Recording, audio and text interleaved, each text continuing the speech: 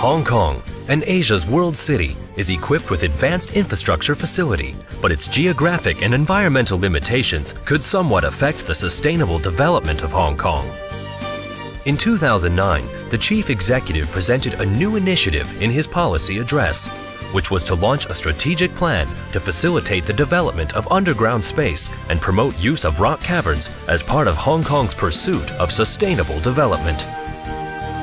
The Geotechnical Engineering Office of Civil Engineering and Development Department then undertook a feasibility study on the enhanced use of underground space in Hong Kong. Since the 1960s, cavern developments have been successfully implemented in many countries across the globe, such as Jovik Mountain Hall in Norway, Oset Water Treatment Complex in Norway, Itakeska Swimming Complex in Finland, Underground Ammunition Facility in Singapore. Hong Kong also has a number of successful examples of underground space development. For example, the MTR and its associated retail facilities, Stanley Sewage Treatment Works, Government Explosives Depot at Khao Shat Wan, Island West Transfer Station. Also, the University of Hong Kong has recently relocated 2 Water Supplies Department's saltwater service reservoirs and caverns for the development of their Centennial campus.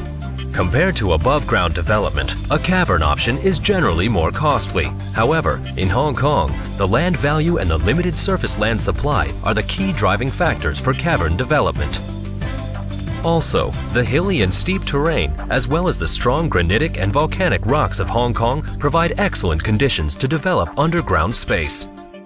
Advantages and opportunities for underground development in Hong Kong include: existing government facilities occupying key sites can be relocated in caverns to free up land for other uses. Relocating undesirable facilities below ground can improve the living conditions and environment of the communities nearby. The enhanced use of underground space can provide the much-needed land to cope with the economic growth while significantly reducing the impacts on the natural environment. The study commissioned by the Geotechnical Engineering Office considered the use of underground space as a feasible option. A preliminary territory-wide cavern suitability map had been developed to aid in the future selection of potential sites for cavern development. The study also reviewed some 400 government facilities to see whether they could be relocated in caverns. Among them, the sewage treatment works in Sha Tin was selected to illustrate its suitability of being transferred below ground. Key reasons for the selection include: relocation of the facility can release a large waterfront area of about 28 hectares for other beneficial uses.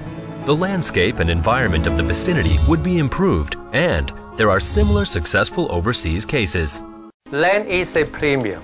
To take advantage of the topography and geology of Hong Kong, the Civil Engineering and Development Department is carrying out studies to promote development of underground space, to release precious land for better use and enhance the living environment.